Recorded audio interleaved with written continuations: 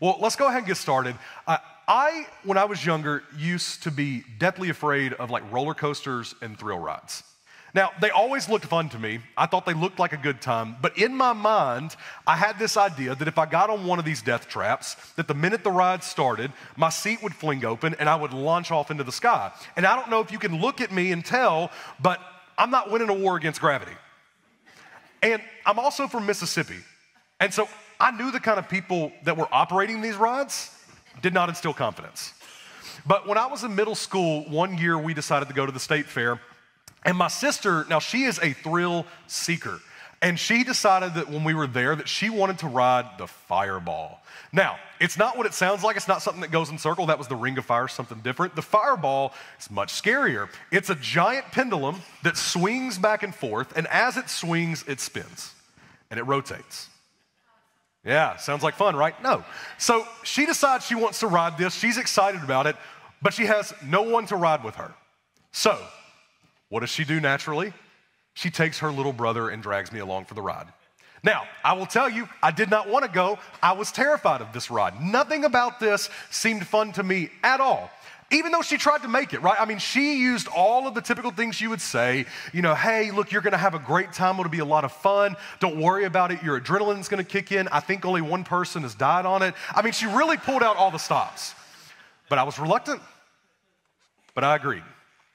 So at first, everything's fine. Honestly, we get in line, we're waiting, and finally we make it up to the guy. We hand him our tickets, and everything's good until I put my first foot onto the ride. And at that moment, heart sinks to the bottom of my chest, I freeze, and I start doing everything else that I can. I start second-guessing myself. I start writing my last will and testament. I'm doing everything but getting onto this ride.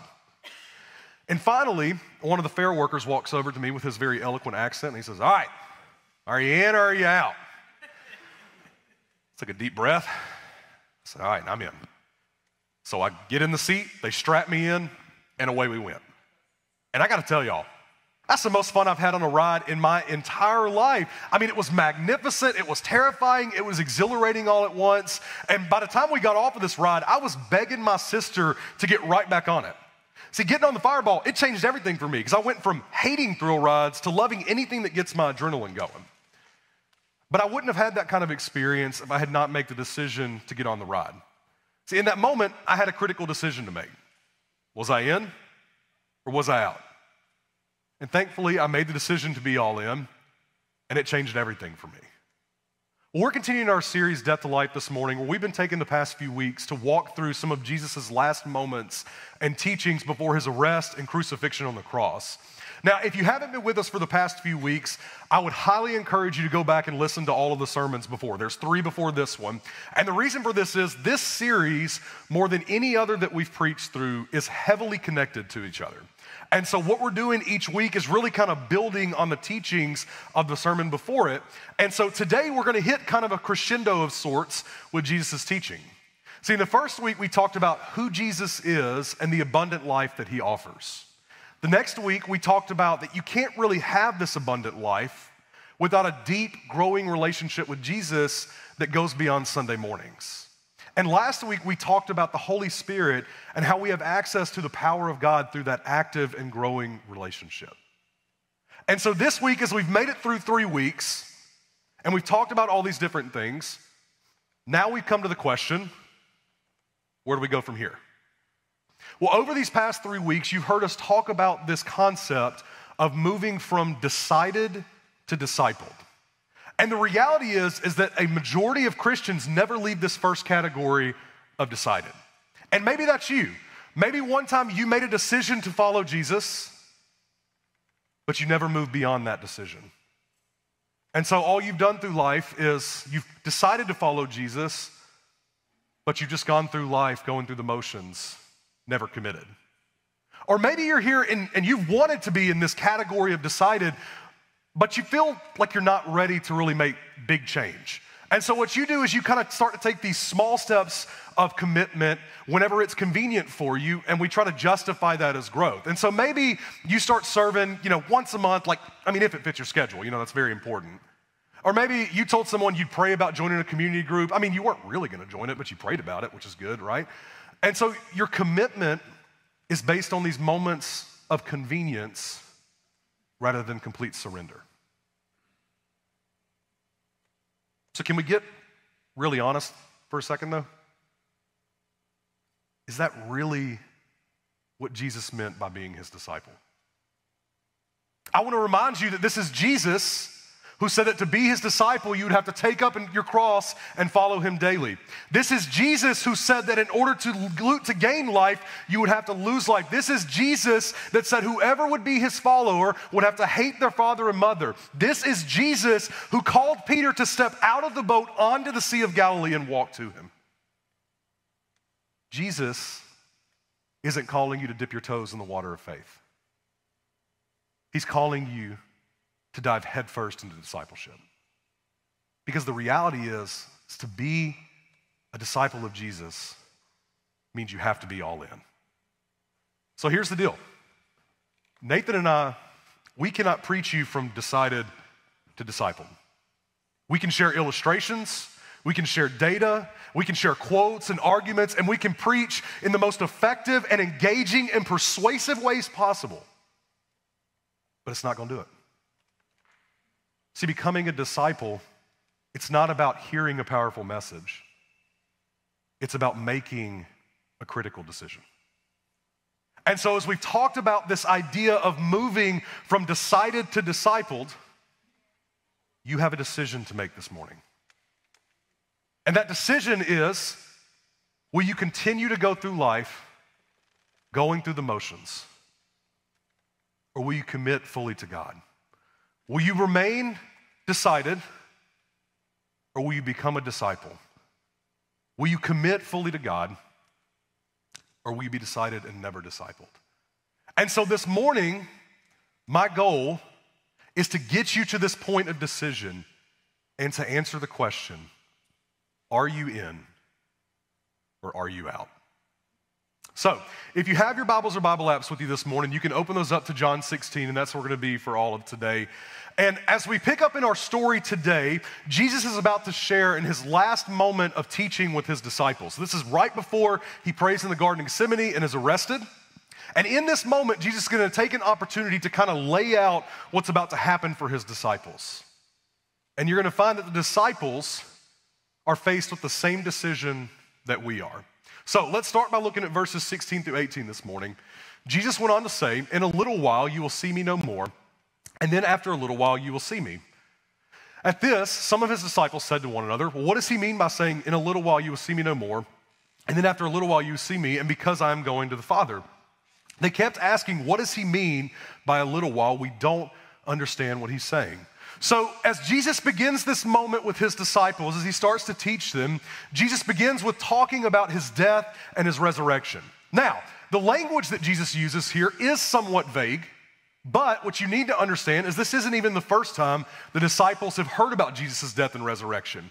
We know that Jesus actually tells them earlier in his ministry, explicitly telling them in Matthew 16 that he would have to die, but that he would rise from the grave 3 days later.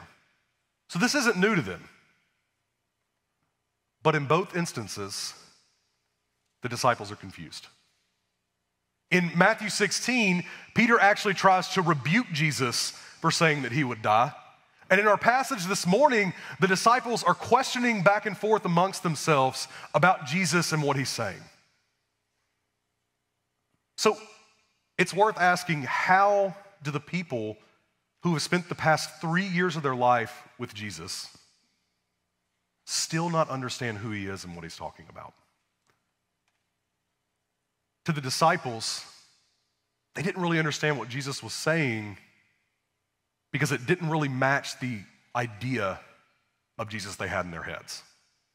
See, the disciples thought that Jesus had come to be a conquering Messiah. There was a belief in Judaism that the Messiah would come, he would overthrow the Roman rule, and he would restore the nation of Israel to its former glory of the Old Testament. And so they expected that Jesus would be an earthly king who had an earthly kingdom, and that they would rule alongside him. And we know this. James and John, two of his disciples, actually fight over which one of them would get to sit next to Jesus on his throne. And so as Jesus begins talking about death and resurrection and a life of surrender and humility, the disciples don't get it. Their perception of Jesus got in the way of who Jesus truly was, and it affected the way they responded to him, leading to frustration, doubt, and indecision. Now, you need to understand this issue is not unique to the disciples. The reality is, we struggle with the exact same thing. We may not try to make Jesus an earthly king, but we so often bring ideas of what Jesus should be to our relationship with him.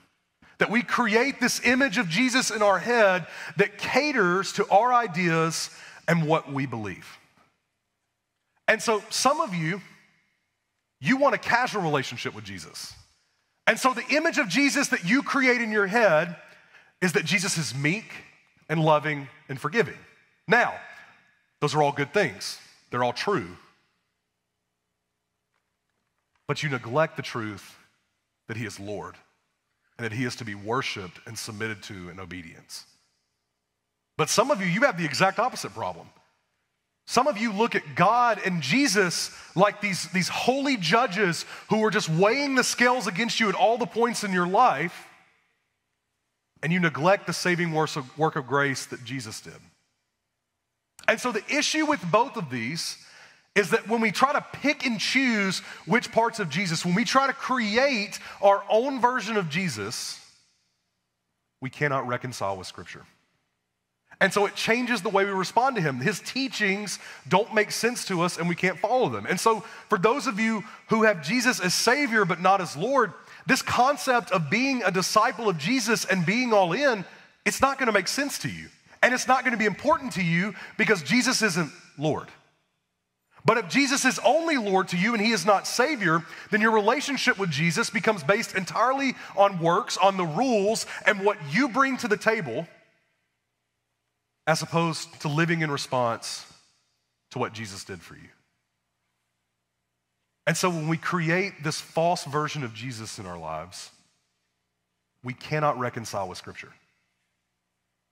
And so becoming a disciple of Jesus and living this out becomes increasingly difficult for us because we don't understand who he is and we don't understand what he teaches. And the disciples struggle with this exact same thing. Matthew Henry, the famous pastor and theologian, said it this way. He said, the notion of Christ's secular kingdom was so deeply rooted in them that they could make no sense at all of those sayings of his, which they knew not how to reconcile with that notion. So what he's saying is they believed in the earthly kingdom, so when Jesus starts talking about other stuff, they can't get it right. And when we think that the Scripture must be made to agree with the false ideas that we have imbibed, no wonder that we complain of difficulty. But when our reasonings are captivated to revelation, the matter becomes easy. If you want to be all in as a disciple of Jesus, you have to submit to who Jesus is. See, the disciples, they struggled with this concept at first. Their perception of Jesus got in the way of their relationship with Jesus. And I don't want you to make the same mistake because it's only going to lead to frustration and difficulty in your relationship with God. But if you will learn to let go of what you think about Jesus and submit to who Jesus says he is, then becoming a disciple of Jesus and living in response to his commands makes more sense to us. Matthew Henry would say that the matter becomes easy. And so for us, it boils down to the decision of which Jesus do we follow? When we started this series a few weeks ago, Nathan focused on this verse, John 14:6. Jesus answered, I am the way, the truth, and the life, that no one comes to the Father except through me. See, in one sentence, Jesus lays out who he is and what we are to believe about him. And so for us, we have to make a decision of, is this truly what we believe about Jesus? And so if you ever want to be a disciple of Jesus, if you want to be all in, you need to ask yourself this morning, which Jesus do you follow? Do you follow this false version of Jesus that you've created in your head that caters to you? Or do you submit to who Jesus is? Do you follow the truth submitting to what Scripture says about Jesus, and living in response to it. See, ultimately, who Jesus is to you will dictate how you follow him. And so if you can learn to let go of who you think Jesus is and submit to who Jesus says he is, it will change everything for you. And in doing so, in submission to who Jesus is, we begin to understand what it means to be his disciple. We begin to understand what a relationship with Jesus looks like and how we live in response to it. So, being all in as a disciple of Christ requires submission to who Jesus is. Good. Now, I want to talk to you about what it means to be all in. And I want to give some details on this and explain to you why this is important. So, we're going to continue in our verses. These are verses 19 through 28. It says, Jesus saw that they wanted to ask him about this, and so he said to them, "Are you asking one another what I meant when I said, 'In a little while you'll see me no more, and then after a little while you'll see me'? Very truly I tell you, you will weep and mourn while the world rejoices. You will grieve, but your grief will turn to joy. A woman giving birth to a child has pain because her time has come, but when her baby is born, she forgets about the anguish because of her joy that a child is born into the world. So with you, now is your time of grief, but I will see you again and you will rejoice, and no one will take away your joy. In that day, you will no longer ask me anything. Very truly I tell you, my Father will give you whatever you ask in my name. Until now, you have not asked for anything in my name. Ask and you will receive, and your joy will be complete. Though I have been speaking figuratively, a time is coming when I will no longer use this kind of language, but will tell you plainly about my Father. And in that day, you will ask in my name, and I'm not saying that I will ask the Father on your behalf. No, the Father himself loves you because you have loved me and have believed that I came from God. I came from the Father and entered into the world. Now I am leaving the world and going back to the Father." So Jesus understands at this point that his disciples don't really get what he's saying. And so he's going to go into greater detail, very descriptive detail about what's going to happen. And so Jesus starts by reiterating that he's going to die. And he tells his disciples, you will grieve and mourn while the world rejoices. But then he goes back in verse 20 and he says, you will grieve, but your grief will turn to joy. Now, he's going to use some descriptions about what this looks like, and he uses the imagery of a woman giving birth to a child. And he says that in the same way that a woman has to endure pain through childbirth, the disciples would have to undergo great pain and sadness as they watched Jesus be arrested and crucified on a cross. But Jesus said that their grief will turn to joy as he is risen from the grave 3 days later. Now, this concept of grief to joy is a really interesting choice of words for Jesus. Grief or sadness or sorrow is a temporary emotion. But joy is something different. Joy is not really an emotion. Joy is like a mindset change. It's a shift in perspective rather than temporary happiness. And so Jesus' choice of words here in saying that their grief will turn to joy points to a significant and permanent change in the disciples. So it's worth asking the question, what changes for the disciples?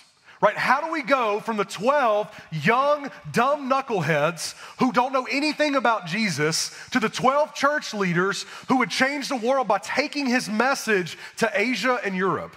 How do you go from Peter, who denies Jesus 3 different times during Jesus' arrest and crucifixion, to Peter, who stands on a rooftop in Acts 2 and declares that Jesus is Lord and Messiah to all of Jerusalem? We know the big thing that changes for them is the resurrection. Right? When the disciples find the empty tomb, their belief is renewed that Jesus was exactly who he said he was and came to do and did exactly what he said he would do. But it is not simply their belief. It is what the disciples chose to do with their belief that would change everything for them. Look back at verse 27 with me. Jesus tells them that the Father himself loves you because you have loved me and have believed that I came from God. Now that word believed is the Greek word pisteuo. And what pisteuo means, if you're kind of boiling it down to its simplest terms, is faith in action. And so what pisteuo is a type of belief that is so deeply rooted in you that you believe so strongly that it leads you to respond or to act on what you believe. And so Jesus knew that if the disciples could have this kind of belief, that it would change everything. It would change their lives, and it would change the world. Same thing's true for you. See, if you want the kind of radical life change that Jesus offers, if you want to leave an impact on the world that echoes into eternity, it happens through an act of faith. See, you can't move from decided to discipled if you don't live out your faith instead of just professing it. You have to be committed fully to Jesus. You know, I've been convicted more and more lately from God that I think so often we have the wrong idea of what commitment to Jesus looks like. Because I think so often we look at commitment like it's these tiny steps of obedience, right? And so when we think about commitment, we think about it like taking these little moments of, okay, you start with faith, and then we go to baptism. Okay, and if we got them to baptism, maybe we can get them to serve. And all right, we got them to serve. Now let's see if we can get them to give. Let's see if we can get them involved. And we're kind of taking it little by little, little by little. And we treat our relationship with Jesus like it's meant to be this incremental commitment. But that's not really what it's supposed to be. See, if we're going to be a disciple of Jesus, a disciple, by definition, replicates the work of their master. So what does Jesus tell us to replicate? In Luke 9:23, Jesus says, whoever wants to be my disciple must deny themselves and take up their cross daily and follow me. So being a disciple is lived out in taking up our cross every single day. And taking up your cross, this is no small commitment. This is not some baby step. This is marching to your death. Taking up your cross and being a disciple means that it is a complete surrender of your life. And this is what Jesus is calling us to. That Jesus isn't calling you to take baby steps as a disciple. He's calling you to be fully committed to him and to his kingdom. Look at how Luke describes how the early church acted and lived out in Acts 2:42-47. He said, they devoted themselves to the apostles' teachings and to fellowship, to the breaking of bread and to prayer. Everyone was filled with awe at the many wonders and signs performed by the apostles, and all the believers were together and had everything in common. They sold property and possessions to give to anyone who was in need, and every day they continued to meet together and in the temple courts. They broke bread in their homes and ate together with glad and sincere hearts, praising God and enjoying the favor of all of the people. And the Lord added to their number daily those who were being saved. So remember, this is right after Jesus' ascension, right? He's resurrected, he's ascended. He tells the disciples, go and make disciples. And this is what the disciples teach people to do, right? When you look at the early church, it becomes pretty clear that they're passionate about God's priorities. They're devoted to Jesus' teachings. They're committed to regularly meeting as the church, right? They're serving and giving sacrificially. They're deeply involved in close community, and they are sharing the gospel of Jesus and making disciples. And when you look at what they do, you'll notice it's not small commitments. It's not these small steps. When people became a follower of Christ, they were all in, all at once in that moment. And that's what we're called to. That's what commitment to Jesus looks like. Now, I think where we get confused so often with commitment is that we kind of mistake what commitment is supposed to look like with what growth is supposed to look like. And they are different. See, our sanctification, which in simple terms means our growth to look more like Jesus, it happens in these small incremental moments. Paul says it this way in 2 Corinthians 3:18, and this is the ESV translation. He says that, and we all, with unveiled face, beholding the glory of the Lord, right, we're in relationship with God, are being transformed into the same image from one degree of glory to another. So Paul says, look, growth in your relationship with Jesus, it's gonna happen slowly and it's gonna happen over time. But be careful not to mistake the way that we grow with the way that we commit. We grow in these small moments, but we commit in big ways. And so for us, commitment is supposed to look like being all in. The problem is we so often expect the opposite, right? We want this growth, this big growth, and this miraculous life change, but we want it to come from small commitment. But it's the opposite, that we commit fully to God, right? We make big changes and big commitments to Jesus and his kingdom. And if we do that, then we grow closer to and more like Jesus every single day, 1 degree of glory to the next. It is big commitment that leads to small growth. So, what does this practically look like for you? What does it practically look like for you to be all in? Well, that's going to depend, if I'm being honest with you, on where you find yourself this morning.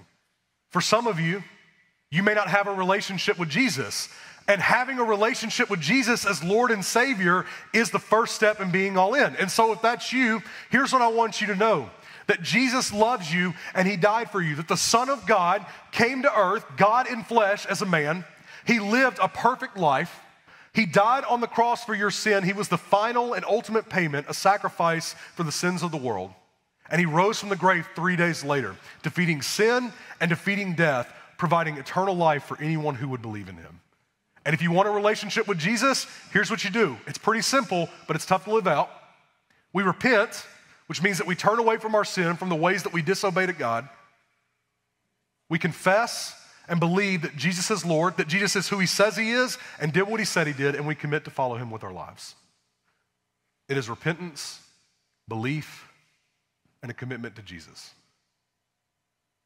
And so if that's you and you've never made the decision to follow Jesus as Lord and Savior, there is no better day to do that than today. Look, in just a little bit when we get into worship, I'll be in the back of the room. If you want to make that decision, come talk to me. I would love to be able to do that with you. Now, if you're here in the room and you're a follower of Christ, you did step 1. And some of you in this room, you've probably done steps 2, 3, 4, 5, 6, and so on. But here's the challenge with being all in. The goal isn't to take the next step. It's to take the leap. To be all in for all that God has for you. So you ready for the challenge? It's to get baptized. It's to serve in the church and serve our missions partners. It's to be involved in community groups. It's to be involved in relationships with our people. It's to serve one another. It's to give sacrificially. It's to make disciples. It's to make Sunday mornings in church a commitment. It's to make prayer and studying scripture priorities in your life. It is that you become all in and fully committed to all that God has planned and designed for you. That's what being all in means.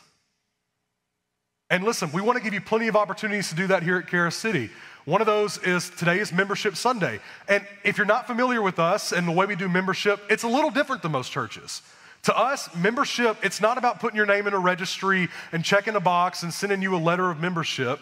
To us, membership is about helping you and challenging you to make a commitment to live out and completely commit to a relationship with Jesus and to serve God and his people. And so today is an opportunity for you to do that. And those commitment cards in your seats, if you look at them, you'll notice that all the stuff that we've talked about over the past 4 weeks, it's all on that card. And so we want to challenge you and encourage you to take the step of commitment and move from decided to discipled with us here at Charis City. And we're going to have an opportunity to do that in communion later. But I also want to remind you that we have Baptism Sunday coming up on April 7th. That's also our 3-year anniversary, which we're really excited about. But if you'd like to be baptized, we would love to help you do that. Baptism by immersion, which means dunking underwater, that is an important step of obedience that we take as followers of Christ. And so if that's something you've never done, I want to challenge you and encourage you to do that. And that's a great day to do this. If you want to do that on your commitment card, you can let us know with that. If you've already filled out a commitment card, it's not a big deal. You can either check out or fill out the Connect card or just come talk to me after service, and I would love to help you with that. But here's the deal. I gave you a lot just a minute ago. And I understand it's asking a lot of you. It's asking a lot of you to commit fully to God. It's asking a lot of you to be involved in every single way possible. And I'll be honest with you, I get that it even sounds a little bit like self-serving. Because there may be some of you here who are a little skeptical and go, I bet you do want us to be involved. I bet you would love for us to start serving and giving. But I want you to understand the heart behind why I'm talking to you about this. This is what it looks like to be a disciple of Jesus. This is what it looks like to be fully committed to God and to his kingdom. And so I don't want you to miss out on what God has designed for your life because you've never moved from decided to disciple.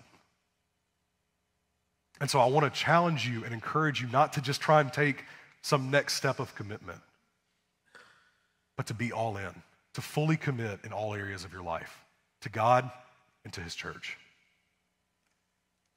And here's what I'll promise you. If you'll do that, you are going to be blown away by how God moves in your life and in the lives around you. I mean, just think about the disciples alone. All but one disciple left Jesus at his crucifixion. But at the resurrection, the disciples made a commitment to be all in for Jesus. Everyone but one disciple would go on to be killed for their faith. The disciples went from denying and forsaking Jesus to proclaiming his name until the very last breath. And the power of God that worked through these committed disciples was so influential that the gospel has literally reached the ends of the earth over the past 2,000 years. Do you understand what it looks like for the power of God to work in us when we are committed to Jesus? And this power of God, it's not just something we get to look at in hindsight from 2,000 years ago. We still see this power today. Earlier, you saw a video of Jaylene getting baptized, which I don't know about you, but I love seeing our Charis kids make their public declaration of faith. It's exciting for me to see that we are taking care of and raising up the next generation of followers of Christ. But here's something cool you may not know. Just a few weeks short of 1 year ago, we baptized Jaylene's mom, Yasmin. Yasmin made a decision to be all in for Jesus. And we've watched as God has worked in her lives and is working in the lives of her children. And she's not the only example of this. Back in the summer, we had a student get baptized, and then a few weeks later, we got to watch as his mom and his sisters got baptized. See, when we are committed to Jesus, God moves in powerful ways. And so if you want to watch God work in your life and in the lives of your family, and the lives of the people around you, my challenge to you is be committed fully to Jesus. Don't just take baby steps. Don't just dip your toes into the water of faith, but dive into the deep water of discipleship. Be all in. Look with me at our last verses. This is 29 through 33. Then Jesus' disciples said, now you are speaking clearly without figures of speech. Now we can see that you know all things and that you do not even need to have anyone ask you questions. This makes us believe that you came from God. Do you now believe? Jesus replied. A time is coming, and in fact has come, when you will be scattered, each to your own home. You will leave me all alone, yet I am not alone, for my Father is with me. I have told you these things so that in me you may have peace. In this world you will have trouble, but take heart, I have overcome the world. So we've reached the point of critical decision for the disciples. As Jesus has laid out who he is, what he's going to do, and what's about to happen, the disciples make a declaration of belief. They say, you are who you said you are, and we believe. And Jesus replies with, do you now believe? Now you need to understand this isn't Jesus questioning whether the disciples believe. He is well aware that the disciples now do understand who he is and understand what he came to do. And so the question is not whether the disciples believe. The question is, what will the disciples do with that belief? Will they remain decided, uncommitted to Jesus, or would they be all in Would they commit to truly being the disciples that Jesus has called them to be? Would they be the decided who left Jesus at his crucifixion? Or would they be the disciples who were all in for Jesus and changed the world? Were they in or were they out? Yeah, ultimately, it's the same question you have to ask yourself this morning. Are you in or are you out? See, it all comes down to that critical point of decision today. That you have to make a decision. Will you continue to go through the motions in life, decided but never changed? Or will you commit fully to God and his kingdom? Will you become a disciple of Jesus? I want to leave you with a quote from St. Ignatius. He was a Spanish theologian and pastor, and in my research for the sermon this week, I found this, and I love it. It's one sentence, but I love how something so short can be so profound. He said, "I wish not merely to be called Christian, but also to be Christian." And that's my prayer for you. I've been praying for you that you would move beyond just confession of who Jesus is, but that belief would lead you to act and be committed fully to Jesus. That you would move from decided to disciple, that you would be all in and all for all that God has planned for you. And I'll promise you, when you commit fully to God, you get to watch him work in your life. And if we will do that as a church, and we will watch him do things that will just blow our minds here at Charis City. So, decision time. What are you going to do? Will you remain decided or be discipled? Are you in or are you out? Let's pray.